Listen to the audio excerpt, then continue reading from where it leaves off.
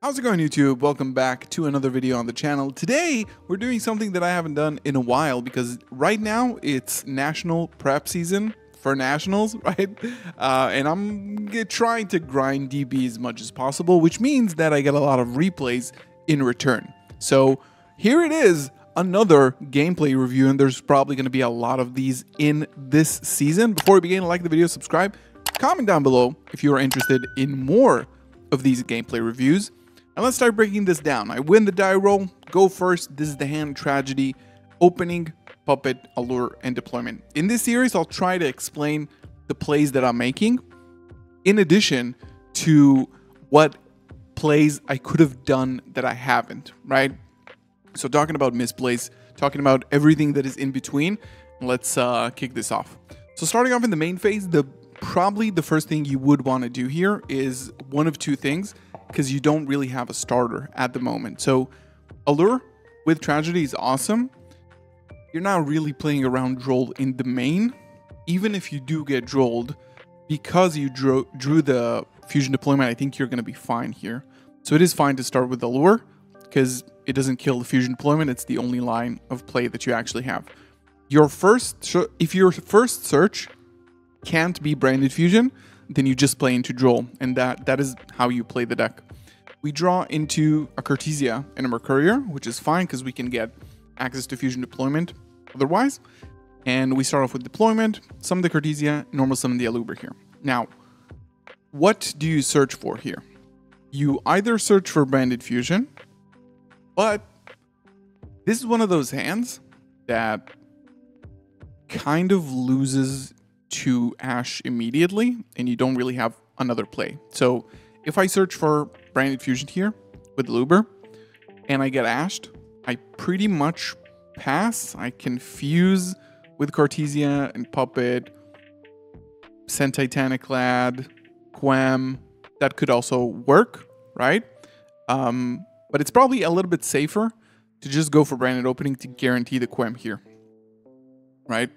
So discarding the Puppet, that way we can already get it to the graveyard. Retribution. Now here I kind of wanted to play. I was like, okay, he probably might not have like a Veiler or an Imperm. And yeah, I think this turn one was kind of a misplay when I look at it now, because we could have easily have gotten to a different state of play here, right? Search for branded fusion, get ashed if we do. I'm not even sure if the opponent has Ash, and then if not, then we can maybe make a Granguignol, but it loses to Veiler and Ash, right?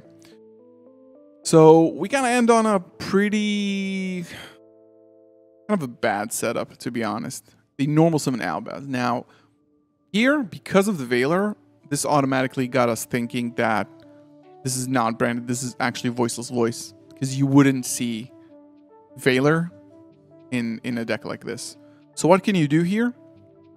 My bet was that they're going to take the Cartesia, obviously, right? Because they're going to use a light.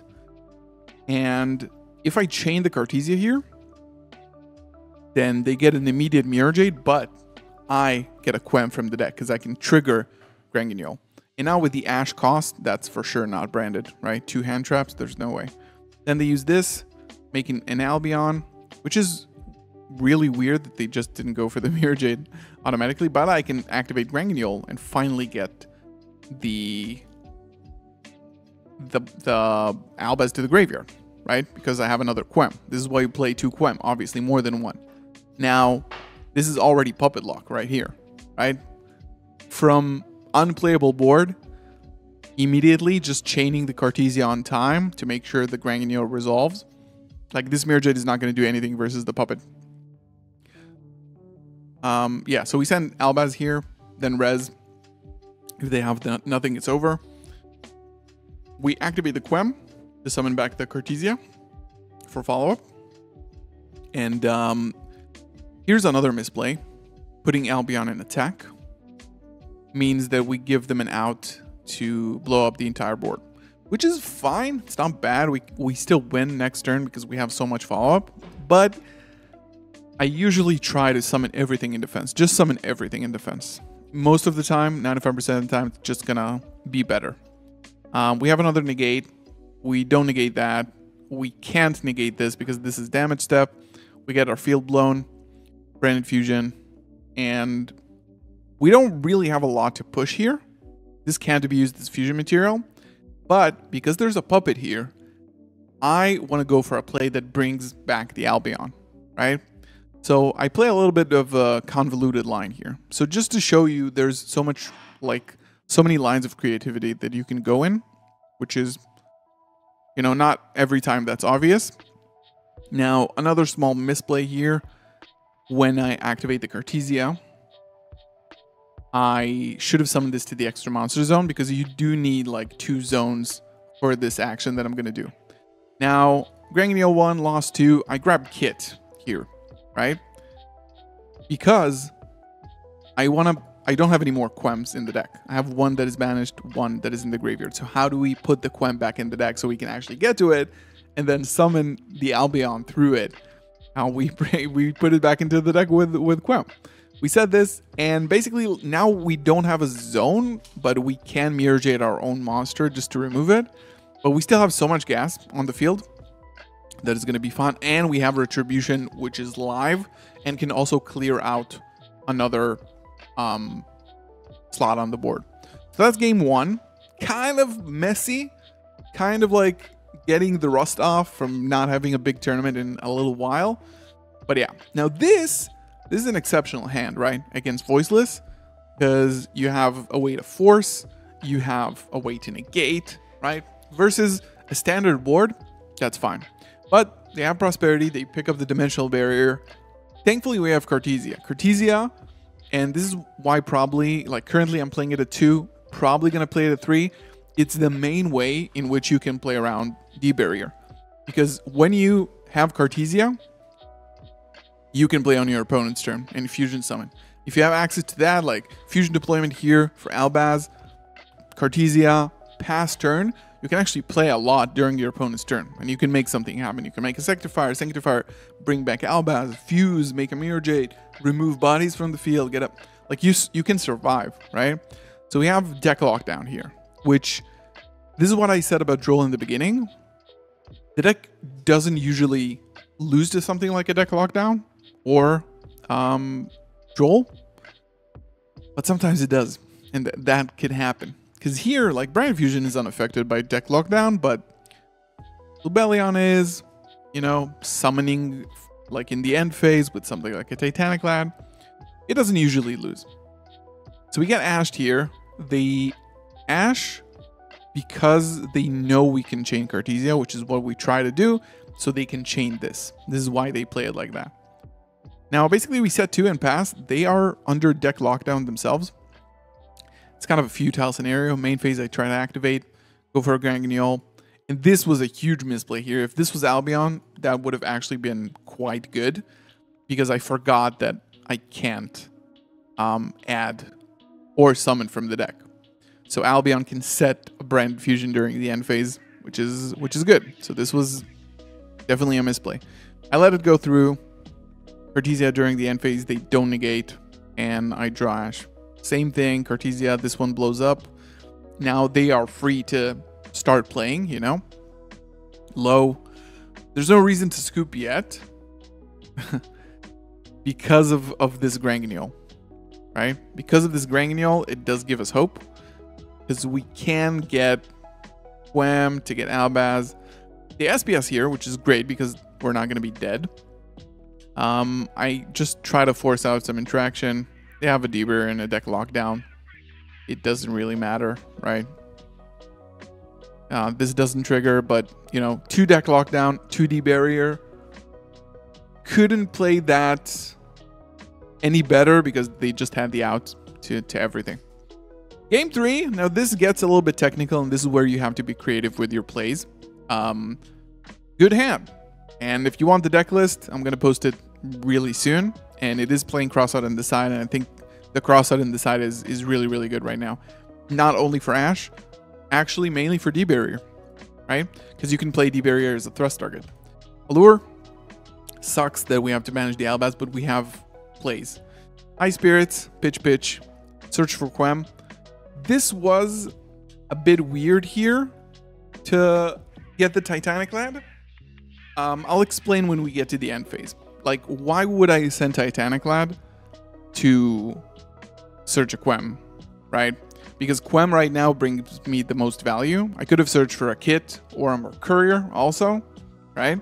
But I wanted this because Branded Fusion on its own, with Quem, can just summon a Cartesia from the deck, basically. So this is what I do. I get Veilard, I get Ashed on the Branded Fusion. I do Chain Block. You are able to Chain Block with Quem, even though it's negated, just to not get Belled or something like that, because Voiceless can actually be playing Bell. And then I make a Lubellion, discard, make a Mirror Jade. And again, kind of a weird line that doesn't really... I mean, if I get Veilard on the Quem, why would I go for Cartesia in the grave? Like, why not Lubellion? Would have been much, much better, because then I can actually get this Albion into the graveyard. But I don't. End phase, I get Quem. Another huge misplay, because this should have been Albaz.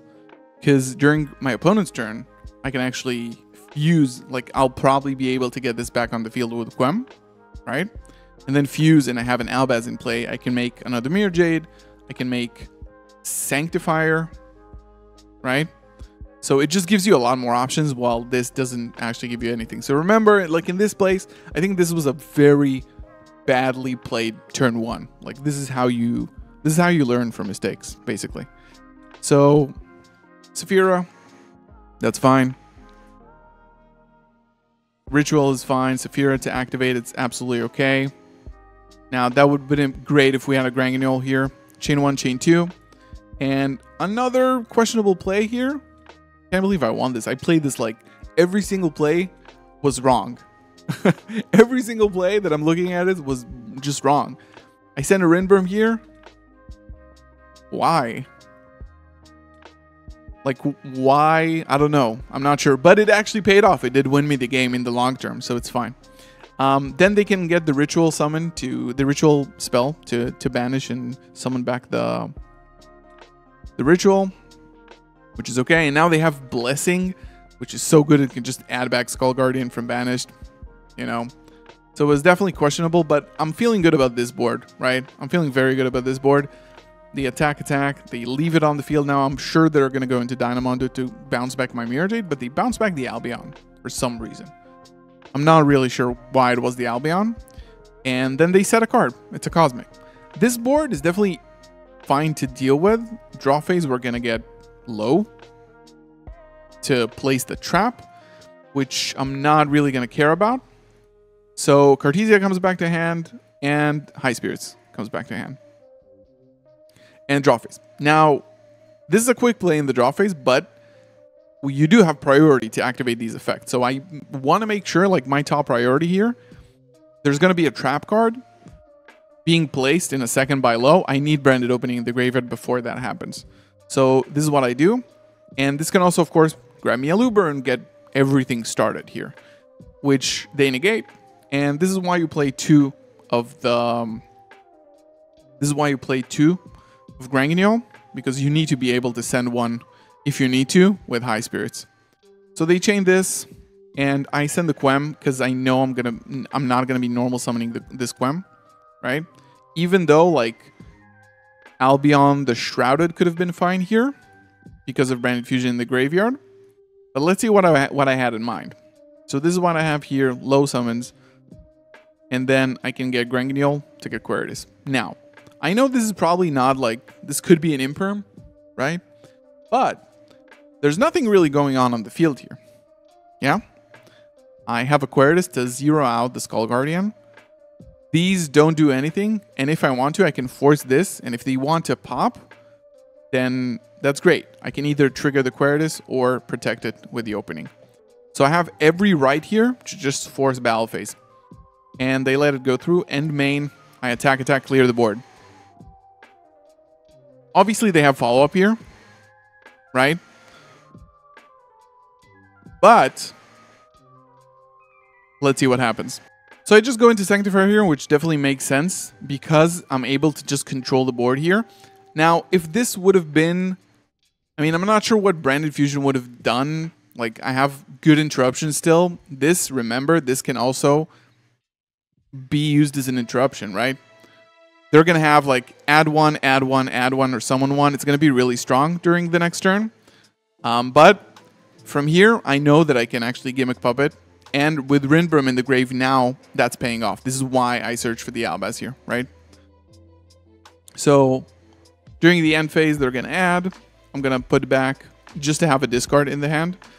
They're going to add back, bounce back, and then Blessing to add low. Like this is, they had like no cards in hand, and now they have 5. It's crazy. The Ritual Summon. I let it go through, right? Now, here, this is basically what's going to happen. What's the plan here? The plan is to fuse with the low, Albaz and low, to make discard this, make a Granganiol send puppet, summon back, lock. This is the plan. How do we achieve that? We have a pop that can pop the Albaz, and they have a negate. So we need to start by baiting the negate and banishing something, right? And since they have the ritual spell, it might be a little bit hard. So we go Mirror Jade, they don't negate it, and then I chain Rindbrum. Now we banish this, and now on res they have this, but I'm gonna have Albaz here, and they don't have a way to pop. This was the plan, right? So they don't get low, and they're not gonna be able to negate. And this Skull Guardian that they summon here is not gonna be able to have a negate, right? So we do this, Albion. Now they don't have a negate, and they only have a pop, which really doesn't matter. They can quick fuse, ritual, and then we can get Granganiol, puppet. They activate the effective summon, and yeah, basically this was a very creative puppet. I think this is like me getting off the rust from like probably like a month not being super competitive and like testing and grinding. I'm trying to get back into it. DB is not like the perfect way to do it, but I'm definitely trying. And yeah, a lot of misplays. Would like to hear your thoughts in the comments below. I think this is how we learn and develop and get the rust off our sleeves. Thank you so much for watching. Like the video, subscribe. I'll see you in the next one. Peace out.